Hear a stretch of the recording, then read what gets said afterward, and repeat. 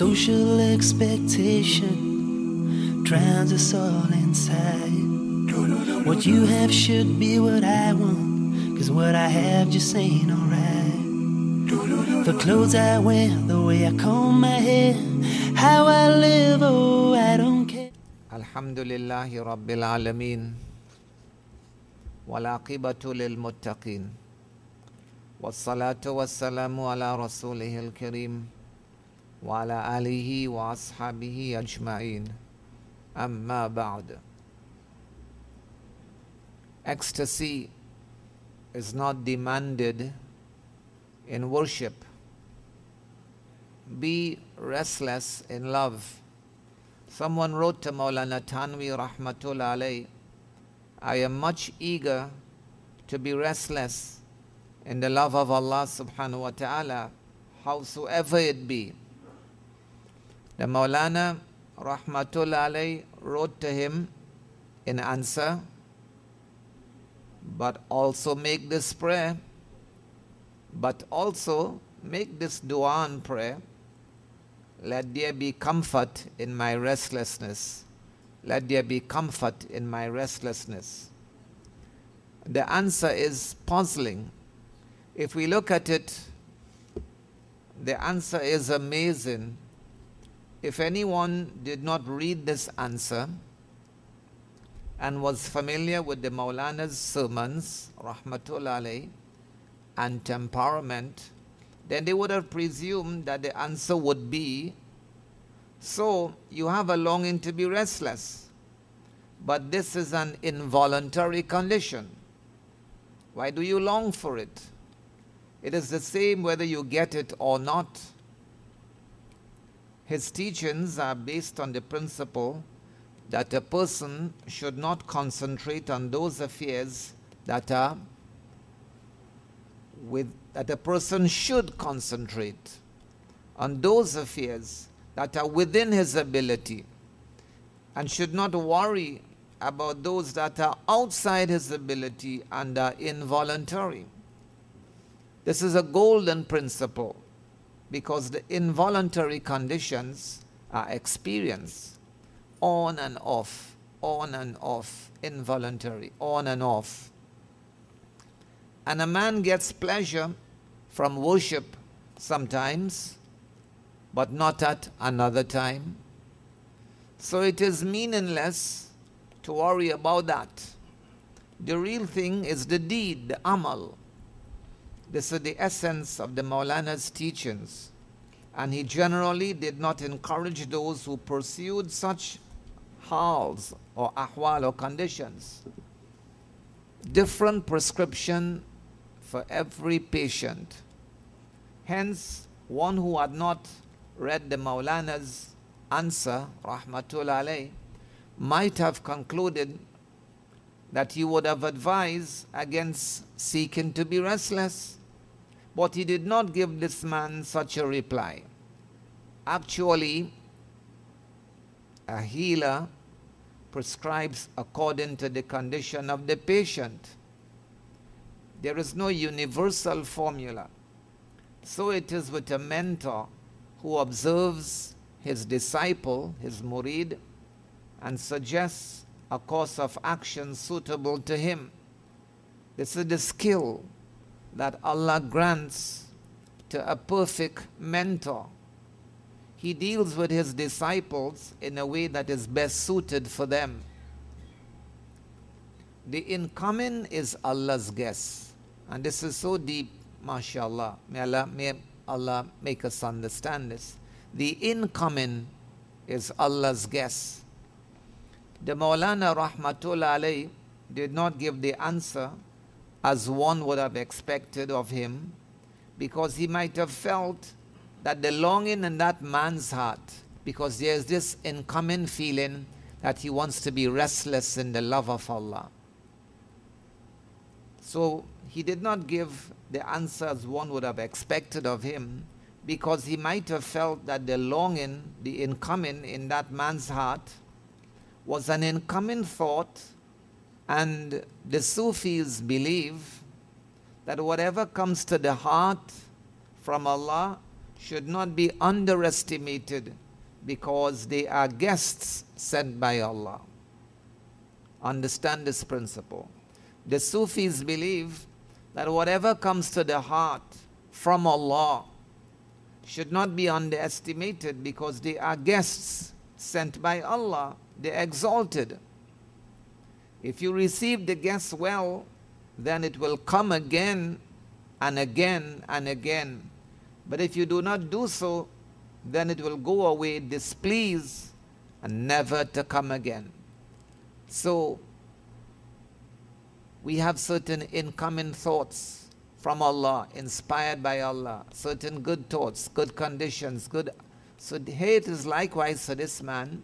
He has this incoming thought, which is a guest from Allah, a good hal and condition, that he wants to fall in love with Allah and he wants to be restless in that love. So Maulana did not turn him away from it, that he might underestimate this feeling and treat this guest bad.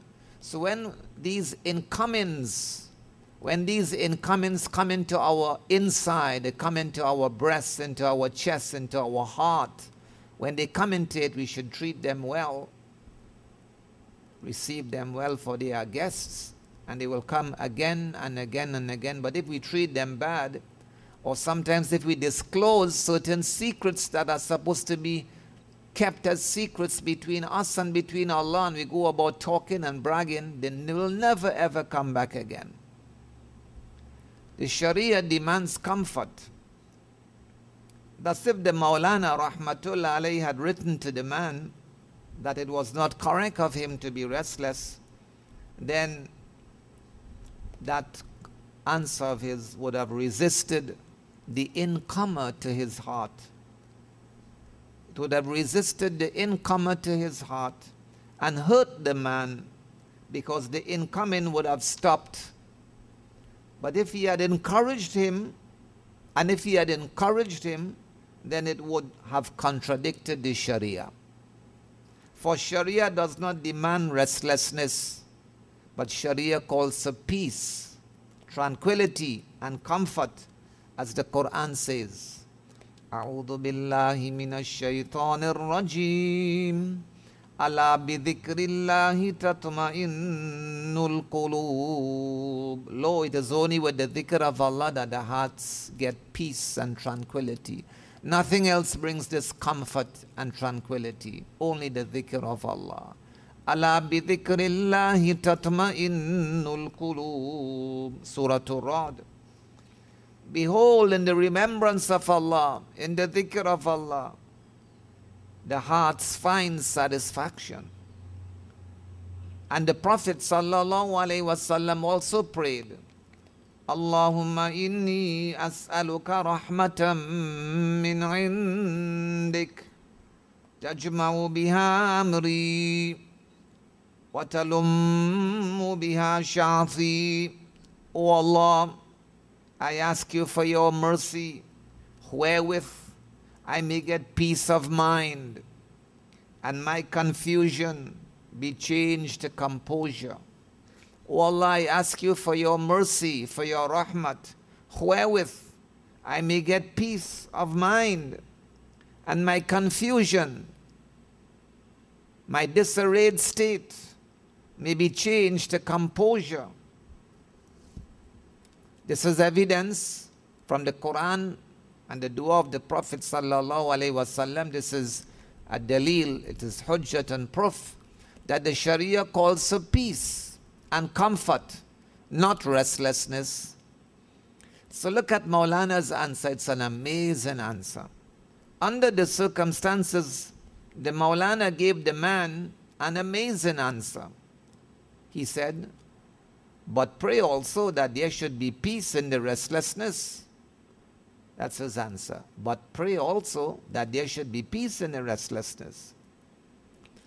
For while restlessness is not desired by itself, it's not matlub, peace is sought, peace is matlub, but this peace or comfort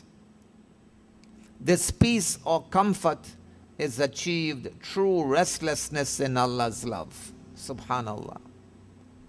For while restlessness, bechani, is not desired by itself, peace is sought. But this peace or comfort or sukoon is achieved through restlessness in Allah's love. There is an uneasiness and a disquiet in love of Allah. And in this uneasiness and disquiet in the love of Allah, he seeks rest or peace. Though the uneasiness is not the goal, sometimes it results in peace. Sometimes it results in peace. One who has not passed by this path cannot really comprehend this fully.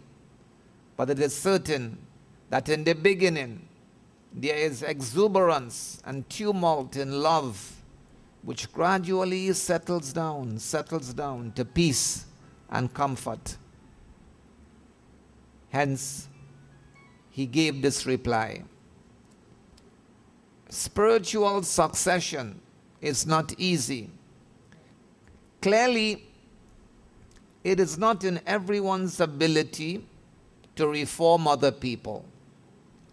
No one can just memorize a few technical terms and begin the job of a heart and to do islah of someone. No, it is a very delicate work and very difficult to decide what the right course is for anyone. This is why spiritual succession or representation, khilafat, was not available easily in the order of Maulana Thanwi rahmatullah alayh. Unlike some sheikhs who are quick to offer representation to any disciple at choice when they find him a little energetic. Good health is not enough for a healer. Person might have good health, but that's not enough for him to be a healer. To reform oneself, to do islah of oneself, is not the same thing as reforming other people. Every healthy person is not a physician. One has to go through a long process before one qualifies as a physician and can set up his clinic. Without that, no one will give a healthy person a certificate of a physician. Khilafat, succession, is a testimony. The same applies to disciples, murids. If anyone goes to a sheikh and he reforms him and perfects him in different forms of worship and ibadah, then this does not mean that he is qualified to succeed or represent the sheikh. A representative of a sheikh is known as a khalifa, and the office he holds is the office of khilafat. And it presupposes an ability to heal other people and to heal them. This is not within everyone's ability. This is why khilafah is handed over careful scrutiny and full satisfaction of the ability of the aspirant or incumbent. When the khilafah is given to anyone, it is a certificate or a testimony before Allah's creatures that we have examined him and found him to be capable of giving spiritual treatment and cure of invisible weaknesses. Khilafat is not a certificate of soundness or a certificate of piety or a certificate of adherence to the Sunnah. Thus, it is not allowed to hand over this office to anyone without satisfying oneself of the incumbent's ability to judge others and prescribe treatment to them according to their temperament and needs. Our mentors do not take the risk. Religious elders have different approaches. Some mentors hold that if they appoint someone to the khilafah, then Allah will make him capable, inshallah. But our mentors do not risk anything before satisfying themselves of the aspirant's ability to judge the temperament of the disciple and see what cure is suitable. Hence, this office is not within everyone's reach. And sometimes a person takes bay'ah with a sheikh. He puts his hands in the hand of a sheikh for his islah, for his reformation, for his treatment, to be cured of his weaknesses, his sicknesses, diseases of the heart. And what goes on? Thought of Khilafah is the worst hurdle in this path. Thought of Khilafah is the worst hurdle. The respected Maulana Rahmatullah alayhi also said that if anyone goes to a sheikh for islah, for reformation, then he must not hope for a degree of perfection, but he should concentrate only on the treatment, only on the treatment. Rather, he must obey the sheikh's command and conduct himself in his supervision without worrying about the results.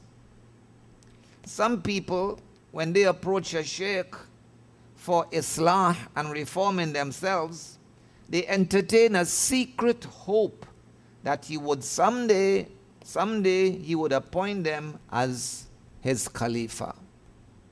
He would give them Khilafat. And that's a secret thought they have inside. This thought is the worst kind of obstacle to one's own reformation. As long as a person holds this thought, he cannot achieve perfect reformation in Islam. Rather, there is no possibility whatsoever of being reformed, no possibility. His intention is to receive an office. His connection with the sheikh is not for Allah's sake, and he is not true in asking for a prescription, so there is no profit in his bayat and going to the sheikh. Therefore, whenever you go to a sheikh, throw out such an ambition from your mind. Let your objective be reformation, Islam only, without hoping for a certain degree or status. Enthusiasm in worship is not desired. You know, sometimes a person is doing dhikr, or sometimes a person is reading Quran, or a person is standing in salat, and he's feeling really, really good. He's feeling so good that thousands of pleasures of this world cannot be matched with this feeling he is having, a feeling of ecstasy in his worship. It is something which is good if it comes as a blessing, but it is not something which is desired and to go after and make that your object and goal. In another of his sermons, Maulana Tanwi, Rahmatullah alayh, وَنَوَّرَ اللَّهُ مَرْقَدَهُ وَنَفَعَنَا بِعُلُومِهِمْ آمِينَ. He says, longing in the sense of an enthusiasm is neither a demand by itself, nor is this enthusiasm a condition of approval. That if I have this feeling, then my deeds are accepted. That's not a condition for approval, and it is not a demand. Deeds with ikhlas, deeds with sincerity suffice, even without enthusiasm, and even if there is some heaviness and annoyance. The hadith is the dalil for that, which we will speak about later on.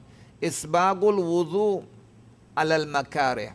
Isbagul wudu alal makarih. We'll mention that. That hadith is the dalil of a person's making wudu under difficult conditions. So it means he's going through difficulty. There's no enthusiasm and joy, but he's doing it for Allah's sake.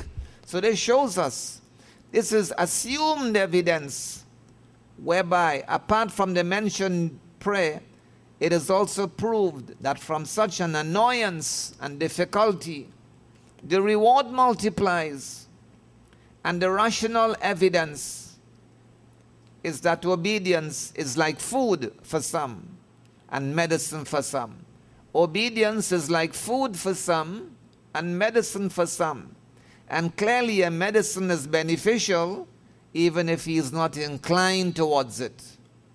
Besides, in such cases, use of it gives more strength and energy. There is much wisdom too in it, like protection from ego and observation of one's own weakness and the like of that. It protects one from one's ego. It causes one to observe his own weakness. This should be the view of a perfect person. So, while enthusiasm is praiseworthy, sincerity, ikhlas, that is what is demanded. The Maulana outlines here an amazing principle. Many people are misled and confused, but he clarifies that zeal and enthusiasm are neither demanded in worship nor a condition for acceptance of deeds. There is no need to try to develop an enthusiasm in worship or to imagine that deeds will be accepted only if there is an enthusiasm in performing them. However, if the interest develops to do worship, then that is a blessing of Allah. It is a blessing of Allah. It is good and praiseworthy, but not demanded, nor is it a condition for approval. But sincerity, ikhlas, that is a must. If a deed is done without ikhlas, without sincerity, and according to the sunnah, then these two things are enough to achieve the objective. If a deed is done with sincerity, with ikhlas, and is done in accordance to the sunnah, that's the two things, ikhlas and accordance to the sunnah, then these two things are enough to achieve the objective. Insha'Allah, that deed will be approved by Allah, no matter with how much difficulty it is done, and even if it was done with a disinclination or a certain amount of lethargy and laziness, even then. Thus, if you offer the salah, telling yourself that it is fard, but you're feeling kind of lazy, feeling kind of disinclined, but you tell yourself, listen, you offer the salah telling yourself that it is fard, it is compulsory, it's not about you or your feeling, it's compulsory. And you compel yourself to offer it, though you lack the enthusiasm, but you are sincere and you observe the sunnah, then inshallah it will be accepted with these two things. Allah will not punish you because of a lack of interest or a lack of willingness. These things are not necessary, nor are these things a condition. But again, if it comes, then thank Allah for it and appreciate it, for it is a gift of Allah. And what's the dalil for that? What's the proof of that? Salah is the coolness of my eyes. However, enthusiasm, ecstasy, joy, zeal are praiseworthy in the salah. Don't think they are not praiseworthy. They are praiseworthy in the salah. Evidence for this lies in the Prophet's saying, sallallahu alayhi wasallam. What did he say? Ju'ilat qurratu aini fi salah. Ju'ilat qurratu aini fi salah. The coolness of my eyes have been made within the salat. In other words, the coolness of my eyes lies in salah. When I want to feel comfortable, happy, joyful, ecstatic, it is in salat. The coolness of my eyes have been made in the salat. Ju'ilat qurratu aini fi salah. So the Prophet sallallahu alaihi wasallam, some people, they get real pleasure out of maybe eating delicious types of food. A person might get real joy and pleasure from this or from that or from something. But the Prophet sallallahu alaihi wasallam, he found a pleasure, he found a joy, a sweetness, ecstasy and condition in the salah that he did not experience in any other thing in the world. That he did not experience in any other thing in the world. However, he did not tell anyone else, that unless they experience the same thing in salat, that their salat will not be accepted? No, he didn't say that. Rather, he said, Sallu kama ra'aytumuni usalli. Read salat like you see me perform in salat. Sallu kama ra'aytumuni usalli. Only that much is enough for the others. He didn't tell them, well, you have to have that condition too. So, but if it comes, thank Allah, but it is not a demand, and it's not a condition for approval.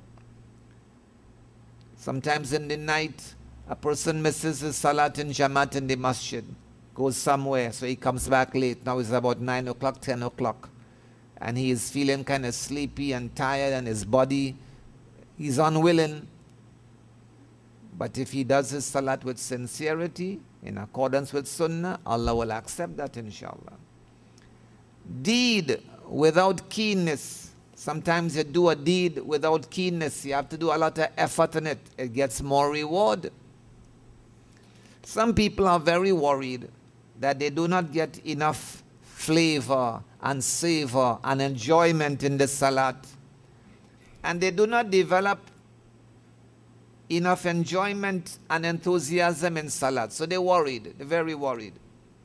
Know that this condition is never demanded. Only Allah's pleasure is desired. If you get that, then be satisfied. In fact, the Maulana Rahmatullah alayhi says that sometimes one who does something of worship with compulsion and heaviness gets a greater reward, though he gets no pleasure in the deed, than one who gets much pleasure in his worship. Evidence for this is in the hadith, which quotes the Prophet sallallahu alaihi wasallam as saying, Isbagul wudu, doing wudu and doing it in a complete way, in totality, alal makari, upon or under adverse conditions. The Rasul alayhi salam said about such things, he said, فَذَلِكُمُ الرِّبَاطِ فَذَلِكُمُ الرِّبَاطِ. Meaning that if anyone makes wudu at a time when he experiences much difficulty and heaviness, then he gets the reward as though he's in jihad. He gets the reward of jihad. This is like jihad. This is like being on the frontier. Like in winter, when the water is very cold and the time of salat is running out, when he performs wudu at such time, because it is Allah's command, then this deed is like keeping vigil in the night during the jihad at frontiers. This deed is like keeping vigil in the night during jihad at the frontiers. Surely he gets no enjoyment in such a wudu, but a deed done with pleasure causes no difficulty. Thus, a deed involving difficulty, it's not a general principle, you know. A deed involving difficulty sometimes earns more reward than one in which one finds pleasure. Congratulations to the one who finds no enjoyment in salat. So it's not a general principle, but sometimes that person might get more reward.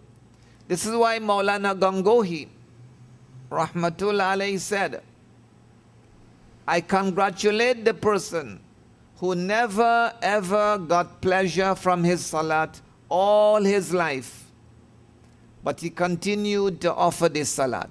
But he continued to offer salat in obedience to Allah's command. Isn't he worth congratulation? If one gets pleasure in offering salat, then that is a good thing. But there's the risk of one's offering it now because of the enjoyment one gets, not for Allah's pleasure. There's a risk of that. Sincerity may be wanting. Besides, if one gets pleasure in salat, he begins to feel elated and proud, and he says, I have gained a high status, and he feels egotist and saintly. Against this, the other person faces no such risk. The salat of the retired man, the Honorable Maulana Tanwi alayhi rahmah, used to say, that the people bracket ecstasy with ruhaniyat, spiritualism. If they found pleasure in worship, then they thought that they had more ruhaniyat and spiritualism. This is wrong. Ito galat, wrong. Rather, the more the sunnah is observed in any worship, the more spiritualism there is in it, the more sunnah there is in it. These conditions of ecstasy have nothing to do with ruhaniyat and spiritualism. He then gave an example. There are two men, one of whom is retired. He lives on luxuriously, he lives on. He has children who earn enough and they are all married. So he has no worry. He is comfortable with nothing to do. He prepares himself and performs wudu well before azan. On hearing which, he goes to the masjid and gets a place in the first row where he offers tahiyyatul masjid and the sunnah salat, and now he waits for the congregational salat, engaging meanwhile in dhikr and dua. When the prayer begins, he joins it very humbly and afterwards returns home calmly, waiting for the next salat. There's another person now, the hawker's salat. The hawker. The other man sells his wares on his cart and earns for himself, his wife, and his children. He stands at a street corner and announces his wares. He supports 10 people in his home, so he's constantly worried about feeding them. When in the midst of dealing with customers, he hears the adhan. His mind goes to the adhan and the subsequent salat. So he tries to hurry up now with the customers. At the right moment of the congregation, he parks his cart to a side, covers it with a sheet of cloth, and hastens to the masjid, makes a hurried wudu, and joins the jamaat. Naturally, his mind and heart are diverted elsewhere, and he worries lest someone should steal his cart. Though he tries to concentrate on the salat, yet his thoughts roam about. Nevertheless, he offers the salat according to the sunnah, and then the remaining salah, which are sunnah or optional, he performs it, and then he hurries back to his cart where he resumes his business. Tell me, who has more spiritualism? The Maulana, rahmatullah alayhi, asked, whose salat has more ruhaniyat, spiritualism, the retired man's or the hawker's? On the face of it, zahiran, the retired man seems to have more of it on the face of it. But the fact is that the hawker's salat has more spiritualism. The reason is that the first man has ample time. He has ample time with him, and his feat is not extraordinary because of that. What big extraordinary feat? The second man is hard pressed for time, so his feat is exceptional and extraordinary. He finds it trying to put aside his merchandise, go to the masjid in answer to the adhan, and he undergoes a greater mental, physical hardship. So his salat has more spiritualism in it. He will get a greater reward for his effort. Therefore, it is wrong to presume that worship will be accepted only when there is a longing and enthusiasm. This principle, this thought is wrong, galat. So said Maulana Shafali Thanwi, alayhi rahmah. So, the summary of what has been said this evening: obedience is counted. What is counted by Allah is the will to obey. Whether you like it, whether you don't like it, but the will to obey. That is what is counted. He had commanded his servant to worship, and he submitted himself in obedience to him, even if circumstances diverted his attention. But since he came with sincerity and abided by the sunnah, Allah accepts his worship. This is why the Maulana Rahmatullah alayhi asserts that one must not worry about enthusiasm in worship. It is the cupbearer's favor. It is the cupbearer's favor. Of course, if anyone receives naturally, of course, there is no doubt, if anyone receives the blessing of enthusiasm and zeal too, then he must show gratitude to Allah for it.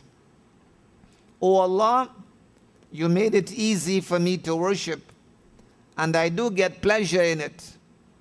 So thank Allah for it and show gratitude. But it is not necessary to go too much after this pleasure. Therefore, the Maulana Rahmatullah alayhi concluded with a verse of Maulana Rumi Rahmatullah alayhi, which means, you have no right to demand from the cupbearer to give you clear, pure wine, not diluted. You have no right to demand from the cupbearer to give you clear, pure wine, not diluted. Rather, whatever he gives you, it is his favor, whether pure or diluted. What matters is that he gives it. Once more, Maulana Rumi in the Masnawi says, you have no right to demand from the cupbearer to give you clear, pure wine, not diluted. Rather, whatever he gives, whatever the cupbearer gives, it is his favor, whether pure or diluted. What matters is that he gives it.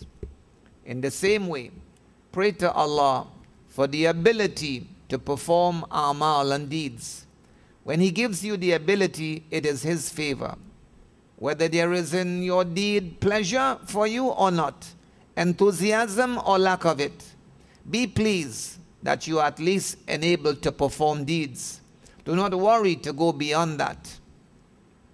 Summary, in short, to have excitement, enthusiasm and pleasure in salat, in worship, is not demanded.